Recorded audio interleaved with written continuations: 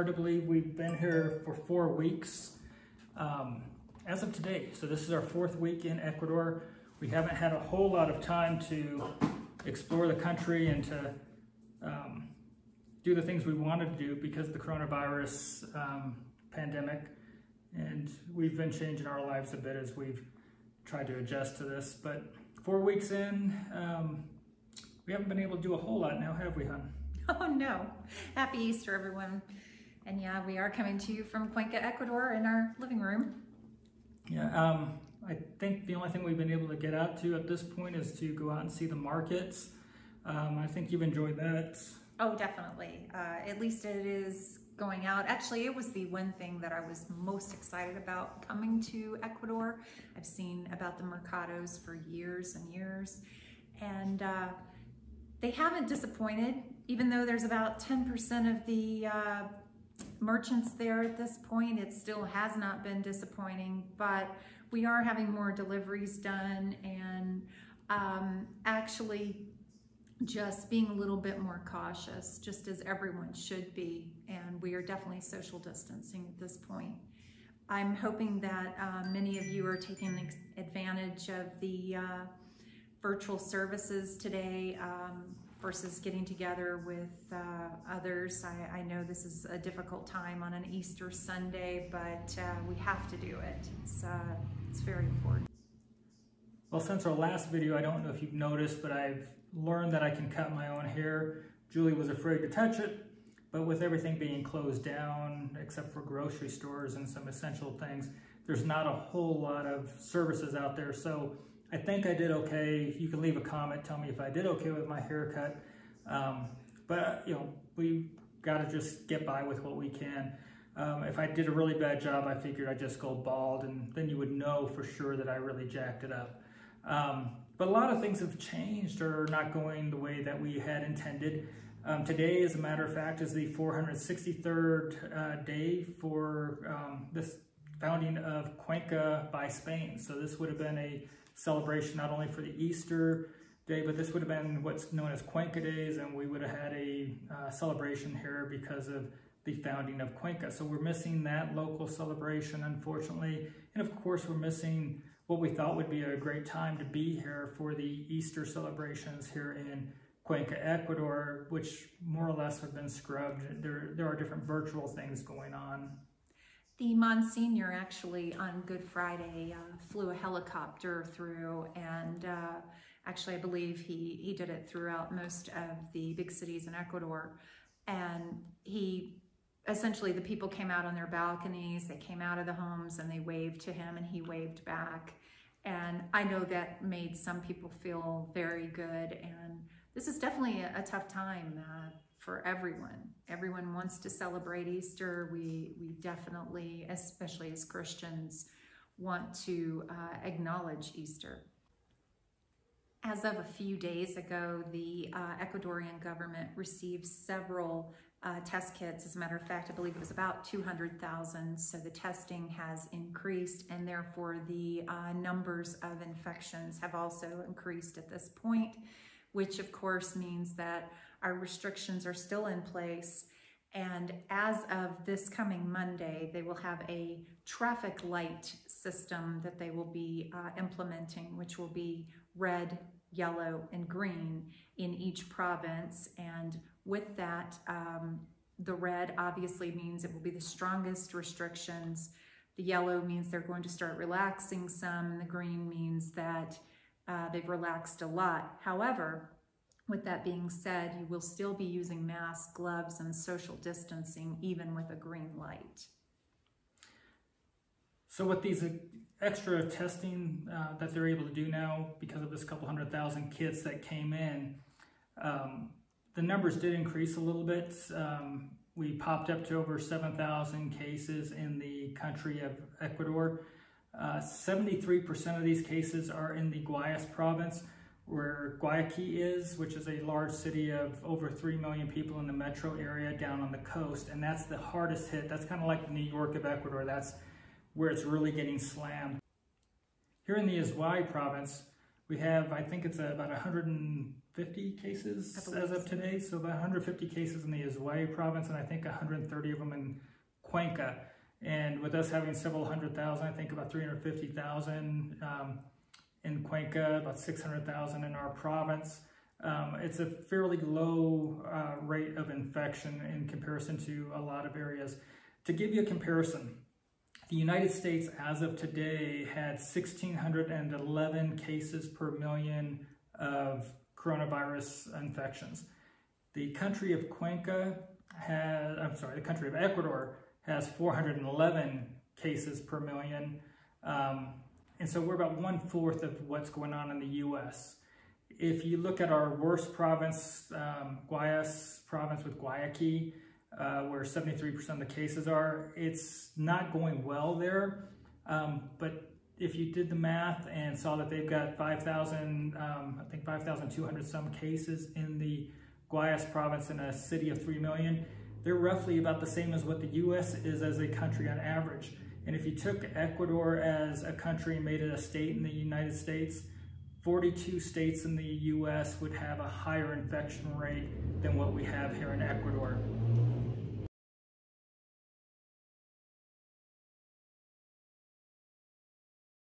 This graphic taken from today shows 1,615 cases per million population in the US and 411 a lot of the news Ecuador. outlets in the United States choose to try to make news rather than report news, and sometimes will exaggerate or try to make things look more dramatic than they are. The Guayas province is being hit badly. There's a lot going on there. Mortuaries are closed. People cannot have the mortuary come pick up a body of a deceased relative.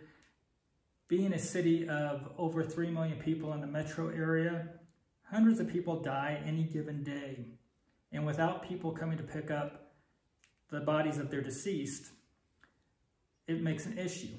The police or the military have to go and pick up bodies of those that pass away. Certain outlets in the United States have chosen to try to jump on these body collections, and sometimes bodies were being put outside the house because of the delay in having a dead relative in the house is not comforting and can cause a smell. People put the body outside. Some of these outlets made it look as though all these people that are dying, or these bodies that are being picked up, are coronavirus people, victims that are dying. It's not that everybody is dying of coronavirus. These are people that could be dying of heart attack, stroke, cancer, influenza, anything else. But coronavirus is one of the things that will potentially have caused some of these deaths, but it's not every death that's being recorded in Guayaquil is a coronavirus death.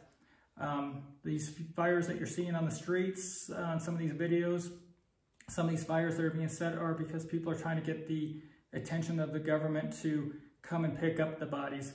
The Guayas province is very, very much stretched thin on their resources and medical capabilities, the ability to pick up these people that have died, but not everybody that's dying is dying from the coronavirus, just to be clear. And no, it's not a great thing to have bodies out on the street, but understand that the media is unfortunately making this into something that really it is not, and it's really not fair. But unfortunately, a lot of the U.S. news outlets, and you probably know which ones they are, try to make news rather than report news.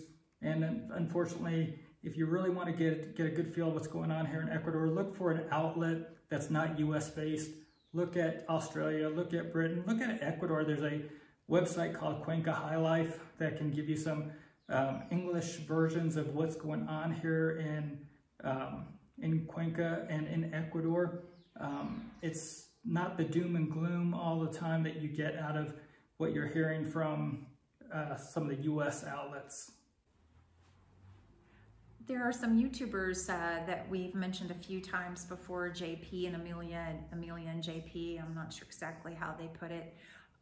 Anyway, they are working very hard right now to raise money for the people of the Guayas province. A lot of these people live as actually they live on a day-to-day basis. They work for the day, they pay for food that evening, and they feed their families. And it's similar to what the United States has with many people, where we live paycheck to paycheck, but these people live actually on a day-to-day basis.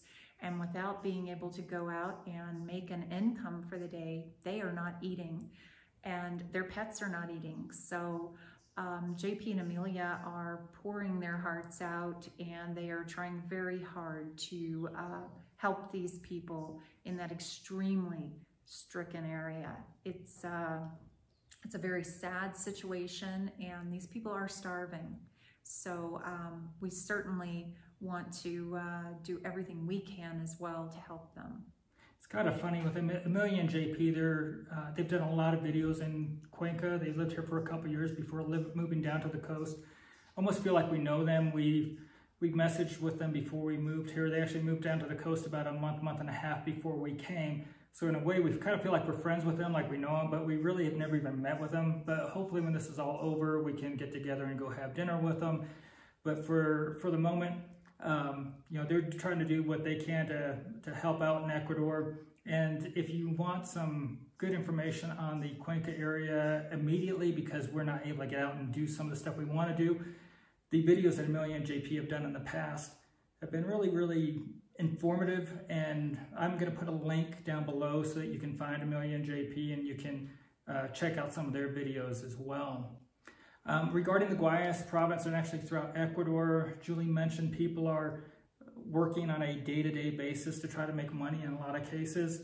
The government's doing what they can by providing a $60 stipend basically to each person living below the poverty level.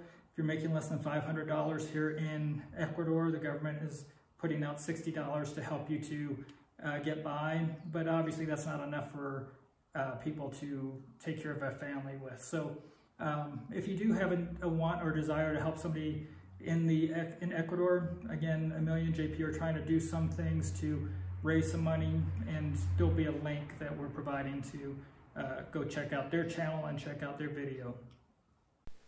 Here's a quick screenshot of Amelia and JP's travel channel page on YouTube if you're looking for it. Recently I was on Facebook, and there was a few groups that were recommended to me for Ecuador expats. I believe there's one that's called Cuenca Expats. There's several actually, and they are fantastic outlets for us to figure out what there is to do in this community. However, right now we have 4 walls to do things in, and that's about it. Anyway, I suggest if you are interested in coming to Ecuador, becoming an expat here, spending 3 to 6 months, spending several years here, to do a little research and look for these groups. They will start populating if you just start writing in Ecuador and expats.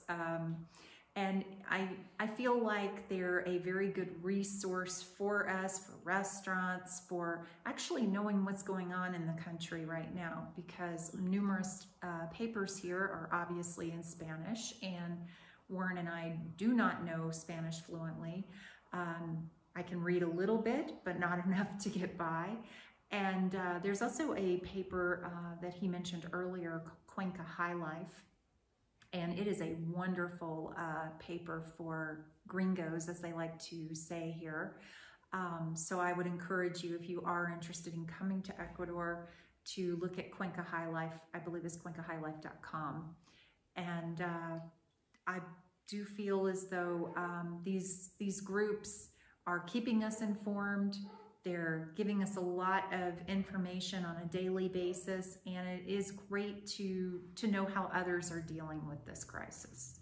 And if you are an expat here in Ecuador, if you want to get together with us when this crisis is over, show us around, give us your cost of living assessment, let us know what you think of Ecuador, how this crisis has impacted you or affected you. Give us an idea what it's like to live here. Maybe we go do some of the tourist things as well, where we would love to get some local ideas of what's going on here and what things are like. And if you want to be a tour guide for us in the future, give us a message, contact us, connect with us. we'll be glad to try to spend some time with you once this is all over with. And of course, please subscribe and give us a like. Add some messages down below. Give us some ideas of some things you'd like to see or what you would want us to report on. We'll try to do our best with the limited resources we have at this moment. Of course, being 4 weeks in Ecuador, what we've seen mostly is inside of our Airbnb, which is a nice Airbnb, but we really thought we'd be much further along into our adventures and exploring at this point when we chose to do this back in July of 2019. It is what it is, and we're going to make the best of it. We want to keep you informed. We want to hear from you. We want to get some ideas from you. So please don't be shy. Leave a message. Also give us a subscribe. Hit the subscribe button over here. Hit the like button over here. You know, we want to know that we're meeting your expectations and your needs.